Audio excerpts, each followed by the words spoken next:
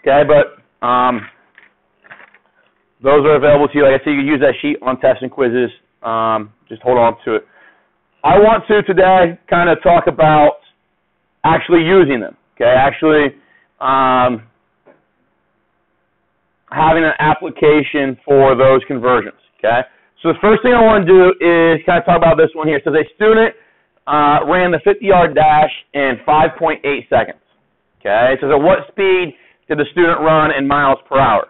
Okay, those of you that are in sports, you might run the 40-yard dash, right? That's a measurement tool that we use to compare athletes in football and baseball and that kind of stuff. Okay, which we can compare. Like if I run a 4.9 and Travis runs a 5.1, I'm faster than him, right? Does that make sense? Okay, but how does that relate to maybe the common person? How do they kind of judge how fast that is? If you're a person that's never ran 4.9, do you really know how fast that is? If you've never ran a 50-yard dash in 5.8 seconds, do you really know how fast that is? Okay, when we're talking about speed, what are the units that you are most familiar with in terms of speed? Miles per hour. So let's see how fast this person is running in miles per hour. Okay, so we're going to say that for every 50 yards, so this is how we write this, for every 50 yards, it takes this person 5.8 seconds to complete those 50 yards. Does that make sense? Okay. Now, that is a rate. It's not a unit rate. Okay. A unit rate would be when the denominator has a 1 as the value instead of a 5.8. Okay. So maybe it'd be nice that if I actually did the division here and got a number 50 divided by 5.8, whatever that is, and I say that many yards per every 1 second, that would be a unit rate. Okay. But this is equivalent. Okay. We want to get our answer into something that makes more sense to us.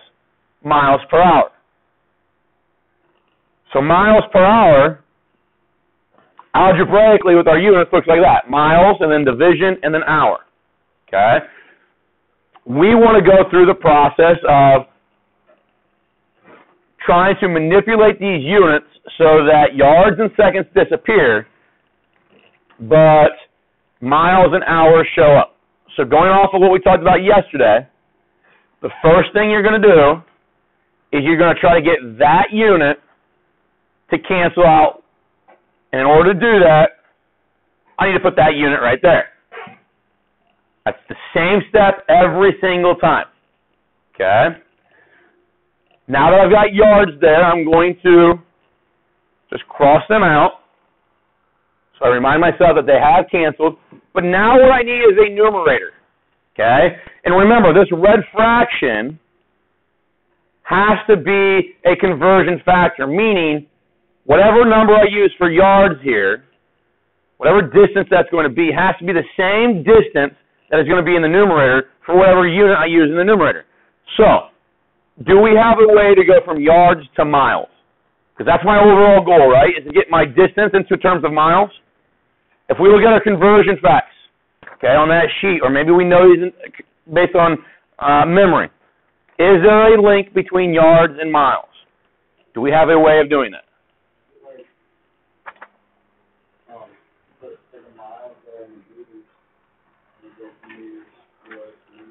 Well, you could do that, but if I go from miles to meters, miles and meters are different systems. So miles and yards are in the same U.S. standard system. Meters is in the metric system. Okay, so I don't want to go across systems here. Because if I go across the system, then I got to come back across eventually. Okay, so if we look at that first table there on the Ohio State test reference sheet side, the first column says 1 mile is equal to 1,760 yards, right? All right, so if I put those numbers in, I usually put these numbers in last, but you can do it as you're going. If I were to multiply everything out right now, my answer would be in miles per second. Does that make sense? Across the top, those are the only units I have left over is miles. Across the bottom, the only unit I have is seconds. Well, I don't want miles per second, I want miles per hour, right? So let's do one more thing of multiplication here. And what I want is I want this seconds now to go away. Miles is fine. Miles is what I need in the numerator, right? So seconds now needs to cancel. Well, if seconds starts in the denominator, then in order for it to cancel, I need seconds up here, right? Does that make sense? The only time that they can cancel is I have one in the top and one in the bottom. Okay? Now, if that's going to happen, if I'm going to put seconds up there, now think about this. I want to get to hours in the bottom, right? Does anybody know how many seconds there are in an hour? Not off the top of your head, probably, right? Okay. Does anybody know how many seconds are in a minute? Okay, that one's easier. That's a more commonly known conversion factor. So instead of going straight from seconds to hours, let's go seconds to minutes. You said 60 seconds for every 1 minute, right? Would you agree now that the S's for seconds would cancel? And now as you multiply the numerator, what's the only unit left in the numerator? Careful, MI's miles. Okay? So if I'm going across the top, I've got miles being the only thing left over from that middle fraction, right? Across the bottom, the only unit I have left over is minutes. So right now, that product of three terms would leave me a rate in terms of miles per minute. Getting closer to what we want, right? We had miles per second. We added this 60 over 1, and that's going to give us miles per minute. Now we want minutes to cancel. We want minutes to cancel. So I'm going to do one more multiplication. I'll put minutes here. Cancel, cancel. Okay. Do we have a link from minutes to get us to hours? Do you know how many minutes are in an hour? 60. So what I hope you guys see here is that each one of those fractions, the red fraction, the orange fraction, the blue fraction, the top amount is the same as the bottom amount. If I were to take 1 mile, maybe I had a measuring tool like a ruler that is 1 mile long, and then I lay next to it 1,760 yardsticks, would they equate to the same distance? Yes. Okay. If you were to take a stopwatch and click it and it counted the 60 seconds, would that be the same as if you took a clock or stopwatch and it counted just 1 minute? They're the same time intervals, right? Same thing for 60 minutes and 1 hour. Okay? So those conversion factors talk about the same item, same object, okay, but using different quantities and different units to do that. Okay? But 60 minutes is exactly the same thing as 1 hour, right? 1 mile is exactly the same thing as 1760 yards. Now that we're done here, we've got miles, when I multiply straight across, I get miles up top, and I get hours on the bottom. Okay? Something that we could have done, this might be a fact that maybe you want to commit to memory. If I want to go from seconds to hours, 60 times 60 does that. Okay? So there are 3,600 seconds for every 1 hour. Does that make sense? Okay? If you want to commit that to memory or not, might be useful later on. Okay. Now what we can do is actually do the multiplication. We now have across the top, we got 50 times 60 times 60. And on the bottom, we have 5.8 times 1760. And then I'm going to grab a calculator.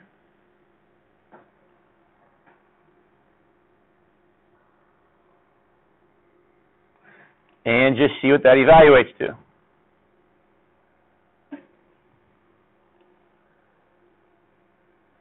Try and make this so you guys can see everything.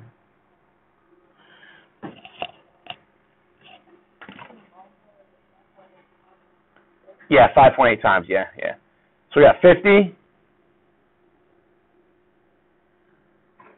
times 60 times 60 divided by 5.8 times 1760. It gives me that number right there.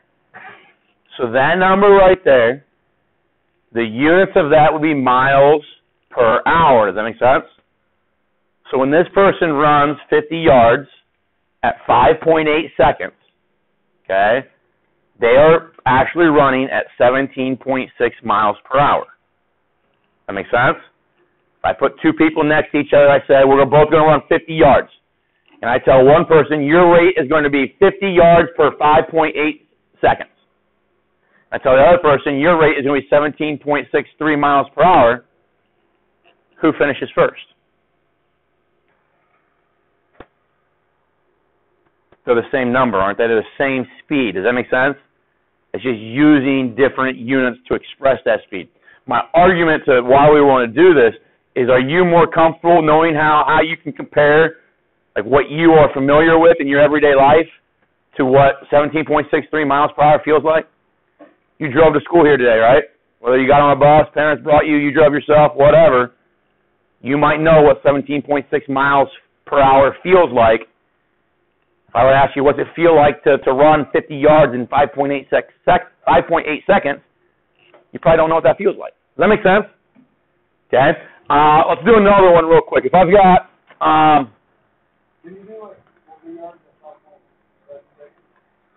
huh?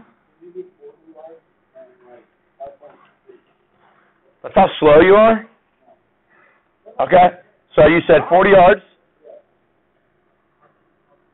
And you run your 40 in 5.6? Okay, so we got 1,760 yards for every 1 mile, right? Yards cancel, yards cancel. Now, okay, I got my miles, right? Correct? That's my overall unit that I want over here. Okay, so now I'm going to multiply to get these seconds to go away. So I need seconds up here. I'm going to put minutes down here, so 60 seconds for every 1 minute. And now my seconds would cancel. And now I need minutes up here and hours to go here so that my minutes cancel with minutes. And all I'm left with in the bottom is hours, right? So 60 minutes for every 1 hour. So if I want to see how slow I am, we can take 40 times 60 times 60, and you said you ran it in 5.6. So that's what that bottom would be, 5.6 times 1760 times 1 times 1. So you're reaching a maximum speed of 14.6 miles per hour. Huh? That feels fast. Yeah. So the idea here is now, if you give me like 40 yards and I'm going to run it in 5.6, but let's say somebody runs the 40 yards in 4.9. The only thing that changes is that number at the bottom. So now somebody that runs the 4.9 is running 16 miles per hour. You do like 4.1, because that's what Tyler Taylor is. So, You do 100. Okay, so 160. 160 yards. You say 11.3 seconds? 11 point what? Yeah. That there? Okay.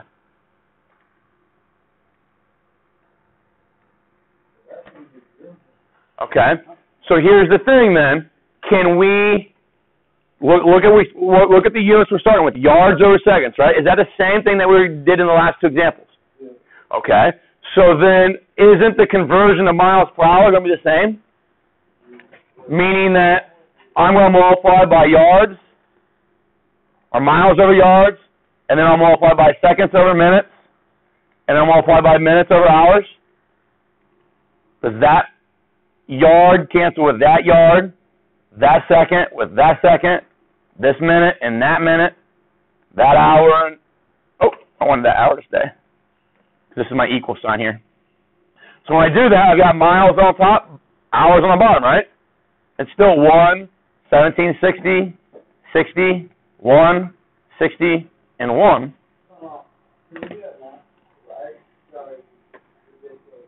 Okay, so when I multiply that out, so 106 yards, so the top would be 106 times 60 times 60, and the bottom would be 11.3. Okay, so it's 19.8 or 19.2 miles per hour. Okay. But we should be able to, so the idea, guys, is that we should be able to take any distance that we want to travel in regards to any time frame that we want to do it, seconds, minutes, hours, weeks, something like that, and convert it to any other unit based off distance and time, okay, by using that multiplication that we just went through there. Let's do a couple of these conversions. These are similar to what you do in your homework, okay, just to get us in the flow of things. These should not be extremely difficult, okay, because, and I think these ones here that we did, I mean, there's three conversion facts that you have to use there, okay. A lot of the ones you do in your homework might only need one or two, okay. I told the last class, I'm going to be honest with you guys, in regards to algebra, this stuff is not huge in regards to what we're going to cover for the rest of this year, okay? It becomes very useful in integrated 2, okay, or geometry, okay? So we will use a lot of this unit conversion in geometry, but when you get to your sciences, your chemistries, your physics and those types of courses, you will do this type of stuff on every single problem. All right? And when you get to those courses, and you can ask some of your peers that have maybe already taken these courses, those science teachers don't reteach this stuff because they think, and they're thinking on the right level, that you've gotten this stuff in algebra. Okay, you've received this instruction and developed this skill. So my hope is that we don't just say, oh, I don't need this because it's not going to be, we'll go 2-3 weeks and we're not going to see much of this anymore. Okay, it might pop up every once in a while in this course, but it's going to be on every day, every problem thing in your sciences. Okay, so 63 yards to feet. So every time I do one of these, I'm going to start with 63 yards. I'm always going to put it over 1, okay? The last one we did, we had 50 yards for every 5.3 seconds or 5.8 seconds, whatever it was. We knew a value for our denominator. Now our denominator is just a 1, okay? And I want to change this to feet. So what should the unit right here in the second fraction be? Okay, so the denominator needs to be yards. That allows those to cancel, right? And now you said feet, right? Feet, because I know that that's what my answer needs to be in, right?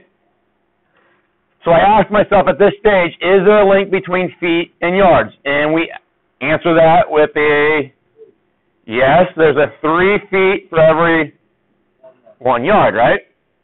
And what you're going to find out, guys, is that most of these, you're either going to divide by your conversion factor or you're going to multiply by it. Okay? And there's always a small group of students that say, oh, I'm always going to multiply, so that's all I ever do. Or I'm always going to divide because I've seen a couple, 3 or 4 that I divide, and that's all I'm going to do. You really don't know whether you're going to divide or multiply until you understand how your units are going to operate with one another. So I have to write this down. So now I see what am I really only going to be doing here. Huh? This means multiply, right? So when I multiply fractions, I just multiply straight across the top, right? And then I multiply straight across the bottom, but what are those bottoms? 1. So really I could just say that I'm multiplying my 63 yards by 3 feet, right? So it gives me 189 feet. Now, other times, maybe I get 63 times 1 over 3, and then I would be dividing by 3 instead of multiplying by 3. Does that make sense? So whether you do multiplication and division is all predicated off of how your units need to operate. Okay? For instance, I think we see that in this one here. If I want to go from hours to days. Okay? Well, in this one, I multiplied. If I go from 168 hours into days, okay, I need what unit on the bottom here? Hours. And then what unit will be on top? Days. Okay, so now what's the link between days and hours? Yeah, 1 day is 24 hours, right? So now when I multiply, I get 168 times 1, and I get 1 times 24. So now what am I really doing with that 24? I'm dividing now. Does that make sense? Okay. If I do that, I believe, is that 7? Yeah. So it should be 7 days. So how many weeks is 168 hours? 1. Now you do that in your head easily, right? But you know 7 days is 1 week. That's a conversion factor. Okay, we can do multiplication if we want to. Next one, 2.5 pounds to ounces. How many pounds are there in an hour? How many ounces are there in a pound? 16. Okay? Now, I about misspoke, and I about said how many pounds are there in an ounce? I could answer that, okay? But the answer to that is that there's 1/16 of a pound in every ounce. Does that make sense? And I think that's hard to kind of use and think about. Okay? So what I always like to do is try to figure out, okay, which one's bigger? And we should have an understanding, I think, just because of being 14, 15 years old, that a pound is bigger than an ounce, right? Okay? So I always let my larger quantity, my larger item, kind of carry the value of 1. So I know a pound is bigger than an ounce, so I'm going to let the pound be 1. So in 1 pound, I have how many ounces? 16. And when the pounds cancel out, what am I left with?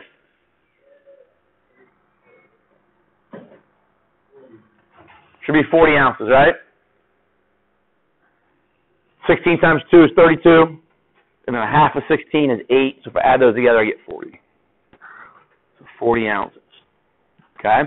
Now, the next ones we're going to skip the 4 minutes to seconds. I think you guys can do that. Let's talk about the meters and centimeters one. If I have 200 centimeters and I want to get this into meters, okay, what unit, should have put 1 on these, but what unit should I have down here now? Centimeters. Okay. Now, there is always, no matter what you're talking about, centimeters to meters, millimeters to meters, nanometers to meters, gigameters to meters, whatever you're using. If it says meter in the names, there's always a link between them. Okay? So when I say centimeter to meter, is there a link between those? Absolutely there is. Which one is bigger, meters or centimeters? Meters. The meter is larger. So I'll put 1 with that. How many centimeters are there in a meter? 100. Okay? The prefix centi refers to 100. Okay? So now if I look at that, the centimeters units drop out, right? And now if I have 200 times 1, and then 1 times 100, I have 200 over 100. What's that going to give me? 2 meters. So 200 centimeters is 2 meters, right? Okay. Now, I want to show you something else. Have you ever heard the phrase, King Henry died by drinking chocolate milk? Okay, let's talk about how that thing works. All right, so here's the thing.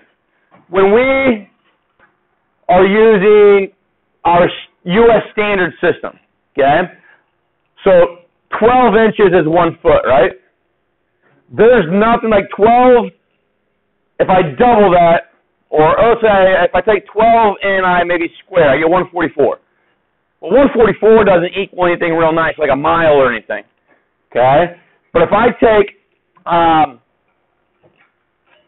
like a decameter and I square it and make it 100 decameters or something like that, that's going to put me in another position on this list of kilo, hecta, deca, base, deci, centi, or milli, because it's the base of 10, okay? The English system is not a base 10. Think about centi. You guys maybe know this. Centi, you said 100, right? Okay? And I'm going to write this. We're going to write this as 10 to the negative 2 or 1 over 100. Okay?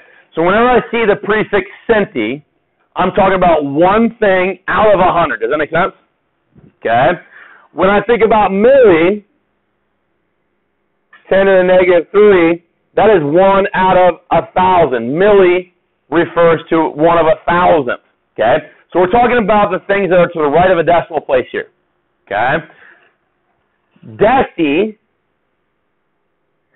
is 10 to the negative first, which is the same thing as 1 over 10. Okay?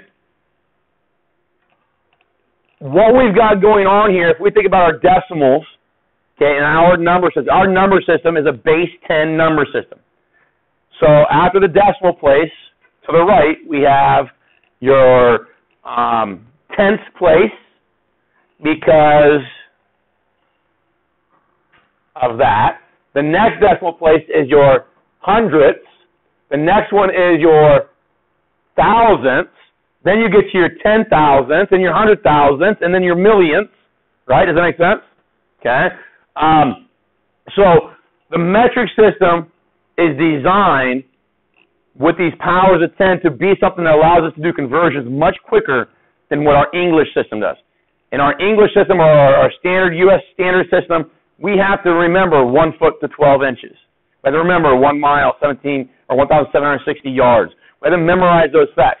With this, if we know what powers of 10 look like, we should be okay.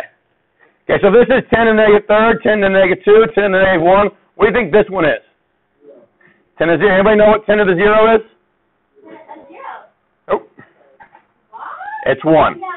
Anything raised to the 0 power is 1. Okay? Now, this is our base, meaning our base is going to be meters, if we're talking about distance. It's going to be grams, if we're talking about mass. And it's going to be liters. Okay? And sometimes because we're talking, this is originated in France. Okay?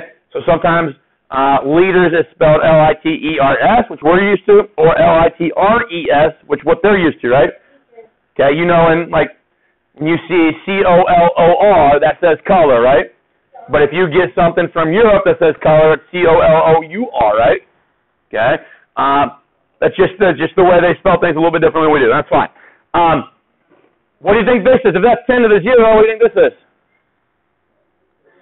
10 to the first, which is just 10, right?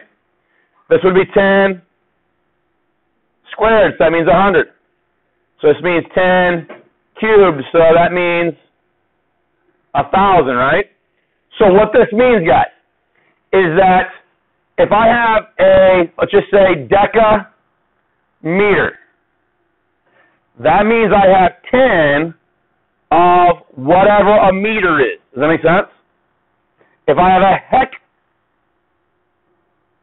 hectometer, that means I have 100 of whatever the meter was. Does that make sense? Or whatever my base was. If I have a kilo, okay, so I hear people say kilometer, which is fine, okay, but kilometer is probably I think that's what most people will say, but that means I have 1,000 of my meters, right?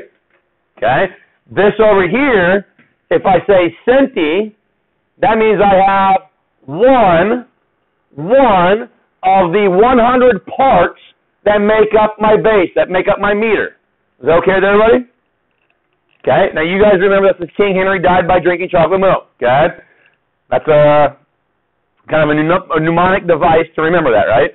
Okay, it's a phrase that allows you to say, okay, this is the order that these prefixes go. Does anybody know the next one over? Think about this. So you guys have talked about meters and grams and liters. Deciliter. In computer sciences, we have bytes, don't we? Do you have kilobytes? Okay. If I have kilobytes, what's the next one up from kilobytes? Say again? Megabyte. Megabytes is first. Okay. Megabytes is first, so that's millions. Okay. So a megabyte is a million kilobytes. Does that make sense? Okay? Let me rephrase it. A megabyte is a million bytes. Okay, not a million kilobytes. A megabyte is a million bytes. And these are pieces of data, right? Okay, that's how we measure data. The next one up, okay, is gigabyte. Gigabyte. So a gigabyte, what a gigabyte is a billion bytes. What's the next one? Terabyte. Terabyte is a trillion bytes. Does that make sense, everybody? And it keeps going, okay? Now, what maybe you've also heard of is, if this is milli, okay, if this is milli, does anybody know the next one over? Milli. What's a millionth of a meter or something like that? You ever heard the word nano? Oh, nanometer. Oh, sorry, I messed up. Micro. Micro is first. It goes milli, micro, then nano, and then pico. Okay? But we're not measuring things on that small of a scale, right? On that small of a scale, we're talking like atoms and that kind of stuff. Okay? But this is how we use this thing. If I have something, let's say we had 200 centimeters, right? All right, so what we do, okay, this is important, we're paying attention to this. I have 200 centimeters, so I put that in this column. And I want to go to meters. Well, meters is the base, right? Meters is the thing that's in this column. All I've got to do is think about how many spots do I need to travel to get from centimeters to meters. How many spots do I have to travel? Come on. How many spots do I have to travel? 2. Okay. So what that means is that I got to take that 200 centimeters and actually divide by those powers of 10 that I traveled left. Well, if I divide by 1 power of 10, it's going to take my decimal from here, and it's going to move it right there. And then if I'm going to divide by another power of 10 to go from this position to this one, I've got to divide by 10 again, and it puts my decimal right there. The amount of decimal places that I moved was congruent or analogous or comparable or the same as the number of positions I moved in that list, right? Does that make sense? Okay. So if I knew I moved 2 spots here, then when I have 200 centimeters and I want to go to meters, move it 1, 2, and it gives me 2.0 meters. Is that okay? What if I have 1.23 kilometers and I want to get to centimeters? Where would kilometers put me? It's going to put me right there, right? I want to get to centimeters right there, correct? So I need to go 1, 2, 3, 4, 5 spots, right? So now I move from kilo to centi to the right, correct?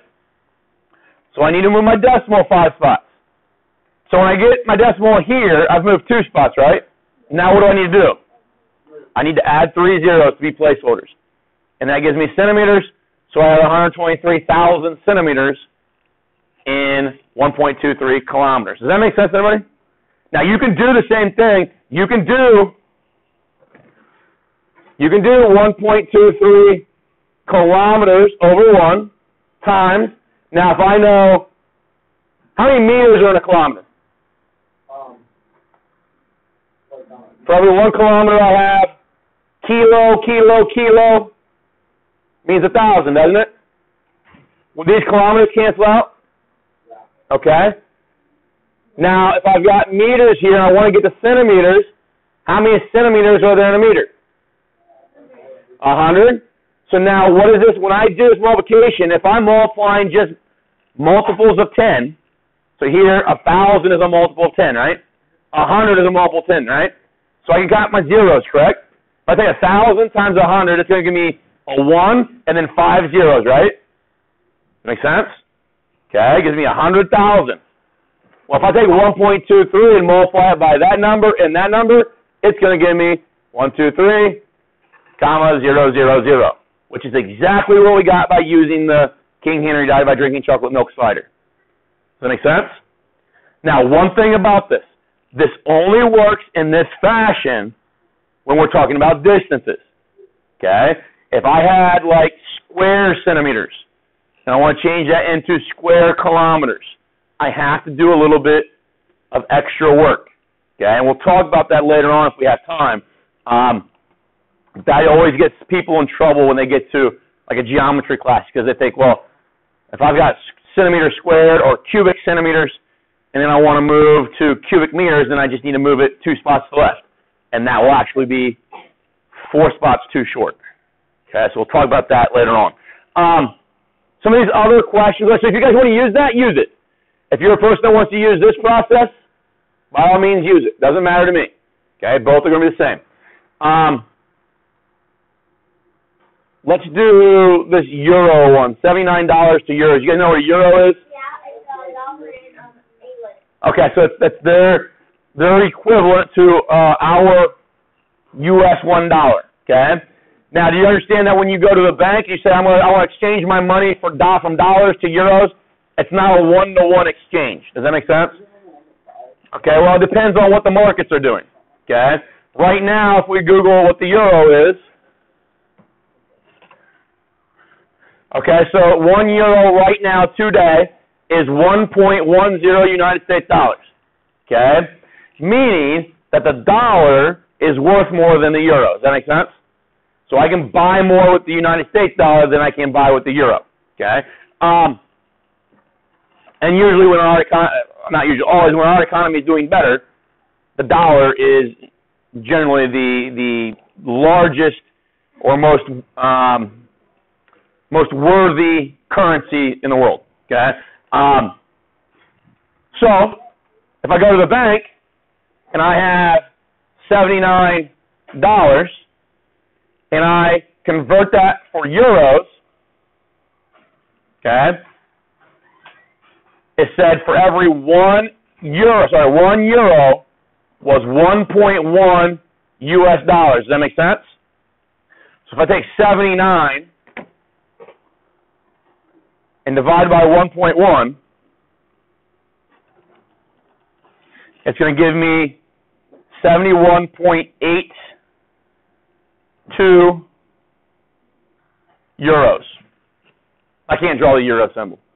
But 71.82 euros. So $79 gives me 71 euros, 72-ish euros. Does that make sense? Okay. If I had euros, let's say I have 71.82 euros, and I multiply it by this number, without doing any math, what's that going to spit back to me? $79. So I can undo that conversion using the reciprocal. Okay. Keep plugging away on that homework assignment, 2-6. On Monday, my hope is to move on to percents. Oh, no. Try to simplify percents for you. Okay. But what's the key? Well, it's not a prefix anymore, but in percents, you hear what word? Point. Cent, right? Oh. Cent, or centi, refers to 100. So percents are out of 100, right? No, it's just the one that was open yesterday. So if you got that done, no homework.